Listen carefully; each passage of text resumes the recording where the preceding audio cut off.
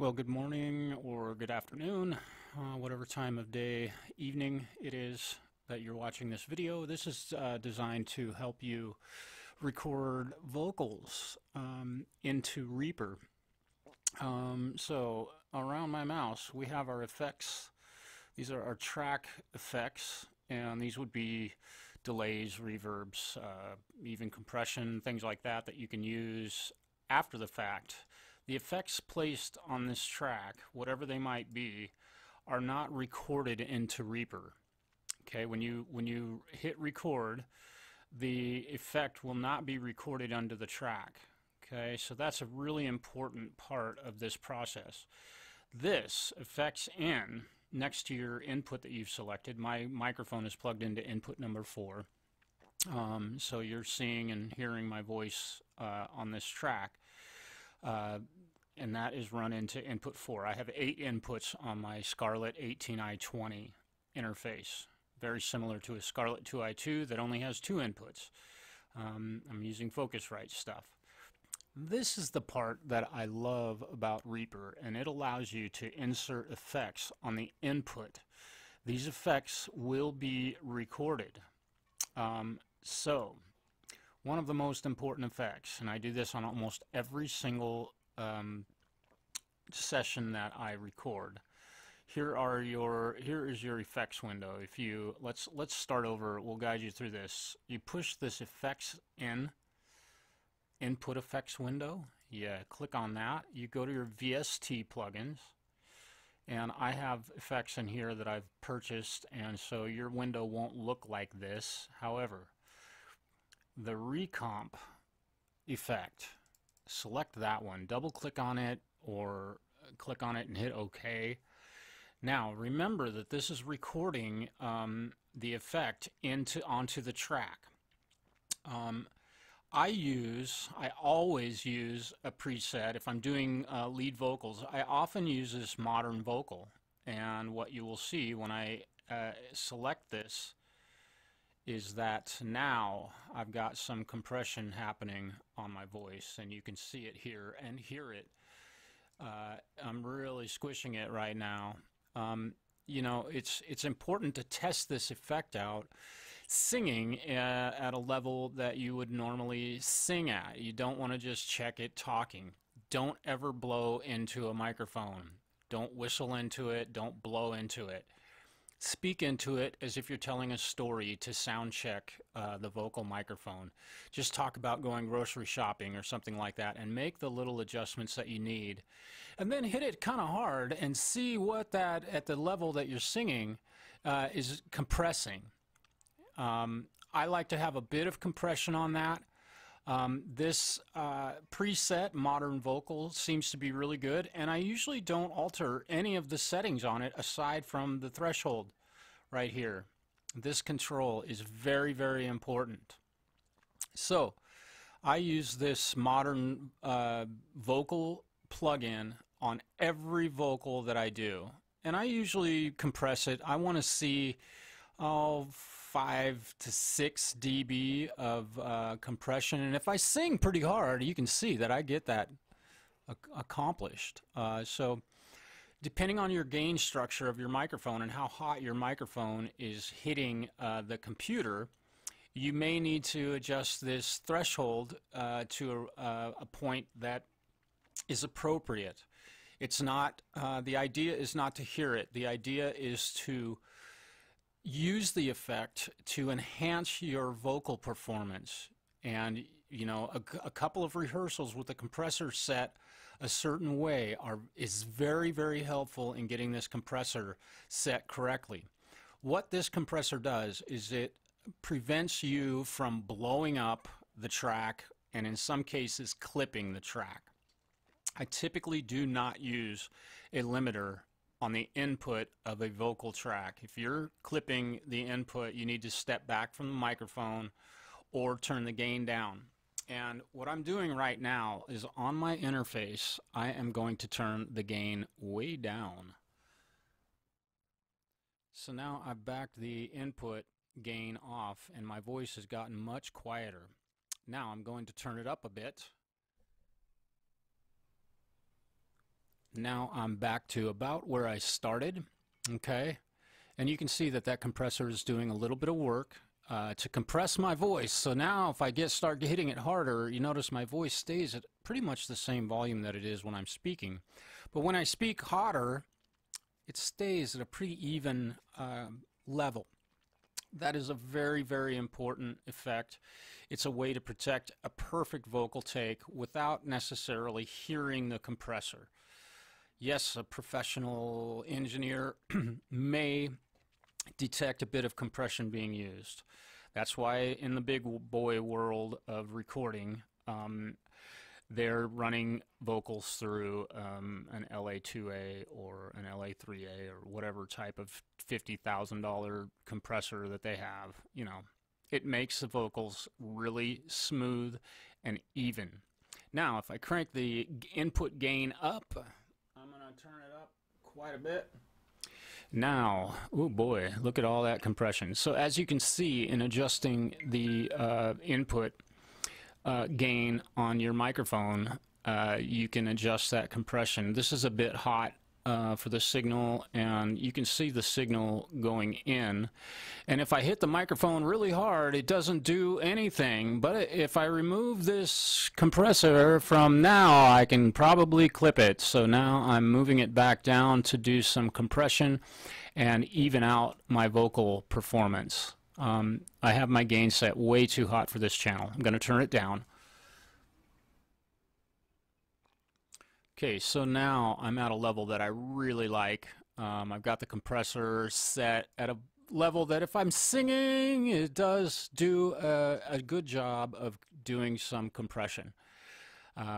Again, you get that perfect vocal take, and you hit it too hard and you clip. You cannot fix that. And it's unfortunate. All right, so we've got that's really generally the one effect that I use on the input. Now there is one other effect that I will often use on the input effect, and we can see our effect here. These are the effects that are on that channel on the input. I will often include a re-EQ, right? I'm going to close this so our EQ is sitting here floating. Now, often what I will do, the human voice doesn't have a lot of bass frequencies in it. I will grab this first channel and turn it down, put a low shelf on this or a high pass filter, which doesn't allow these low frequencies in this area to be passed through the microphone. And I usually cut. It shows you the frequency. I usually start a cut, meaning cutting the low frequencies off at about 160, 150 hertz. There's nothing but noise down there. Now, this bandwidth option allows you to watch this curve right here. As I move this bandwidth, you'll see that it straightens this line out a bit and brings up a bit more of the frequencies right where there's cut. And if we go a long ways, we can actually boost a little bit of those low frequencies. Again, we're boosting right here in the 200 area of the EQ. I don't like to boost a whole lot. I typically do some deductive EQing when I EQ items, whether it be a guitar or a vocal. At this point, we should have a pretty good sounding vocal, and we won't have all this low end in there disrupting, making a bunch of mud and noise. The kick drum, the bass guitar, other bass instruments, synth pads, and things like that need to occupy this space down here. If we don't have it on our vocal, we're not eating up that space in the EQ spectrum, and stuff is going to sound clear and concise when we play those items in our mix. Okay. So we have two effects, and I often will put, let's go back. I often will put the EQ in front of the compressor. That way that compressor is compressing the EQ settings and the sound of my voice after it's gone through the EQ. You don't hear a lot of difference. I can rearrange these, and you're pretty much hearing no change in my voice, and you're hearing exactly what I'm hearing. But I like to put my EQ in front of it, maybe call it superstition. Okay, I've got to sneeze. Hang on. So now we have our input effects that will be recorded onto this track. If I push record right now, my voice is being compressed, and I can turn this compressor on and off. If I turn the compressor off, now you will see a much more broad spectrum of volume being recorded. If I turn the compressor back on, now my voice does not get louder. You don't see a lot in here, and you shouldn't mix with your eyes. You should mix with your ears. Okay, let's stop that. We're going to delete that. Yeah, I don't want to see that. Okay, now the effects on the channel. These effects, again, are not recorded. I will often use a redelay. My beats per minute is set at 120. So if I open this delay, wow, okay. So now I have a bunch of delay on my voice, kind of annoying. But if I run this wet knob down to where it's appropriate, so just barely audible. Okay. If I stop talking, you can definitely hear it. Now, if I bring the feedback up a little bit, you'll hear a few taps. And we can shorten that a little bit more, or make it a little less wet. You don't want these to be real noticeable. They can more act like a reverb effect than a delay effect if you use them, especially holding notes. I usually set a high-pass filter around 200 hertz so that the delays are not delaying frequencies down in that lower register, which are just mud. And I drag the top end down to about 9 to 10 hertz, 9 to 10,000 hertz. All right, so now our delay is sounding really nice. And we have it set for eighth notes. If I go up here and change the beats per minute, I'm going to type in 110. Now, the delay is much slower, and it's in time with the tempo of the song. So if you're recording a song at, let's say, 96, let's go to 90, we'll hear a drastic change. We'll hear a drastic. Okay. Now we've got a little bit of delay on there. It is tapping in perfect quarter notes, which is not good. 4 means, or I'm sorry, eighth notes, whatever. I usually will take this measurement and type 3.98. So now, if we turn our click on, check.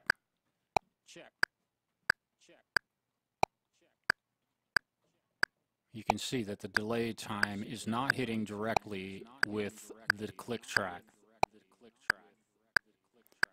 Click.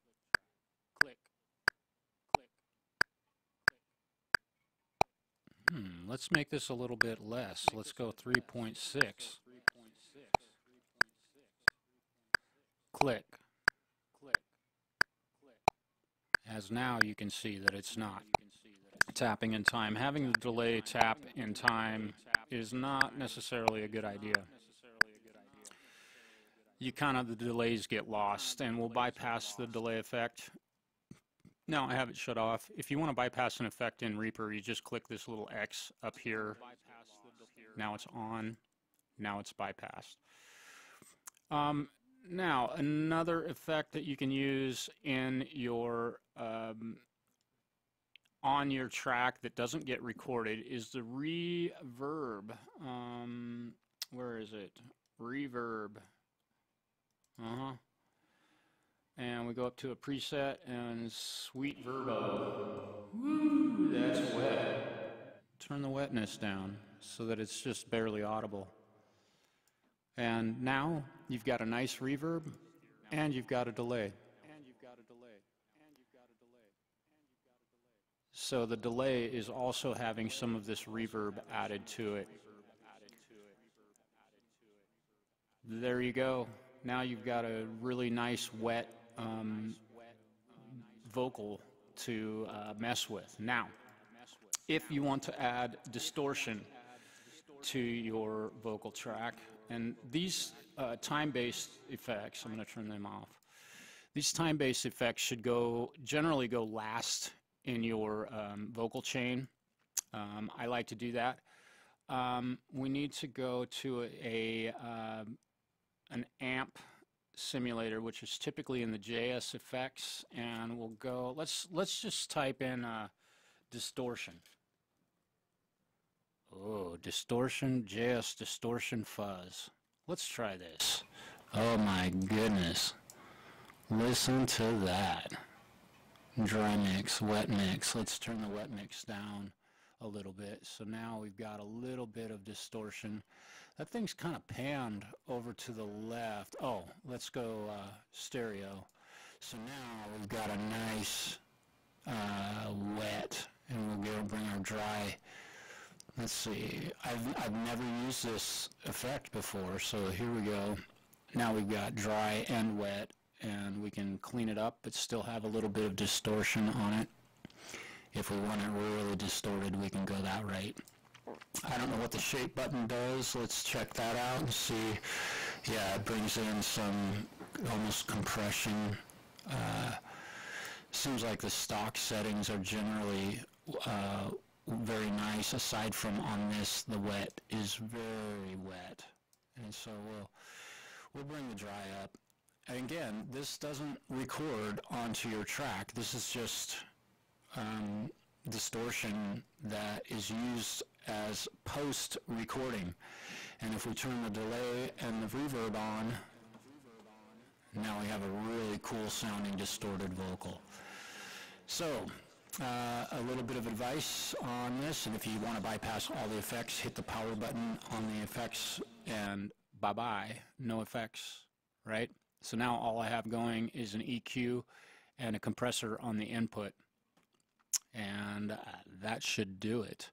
I need to compress this a little bit harder, I think. Yeah, that's nice. You want to hit about 6 dB or so, 5 to 6 dB of noise reduction. You're going to hit the microphone hard, so remember, test your mic and see how much compression you're getting. There you go. Happy recording. Happy recording.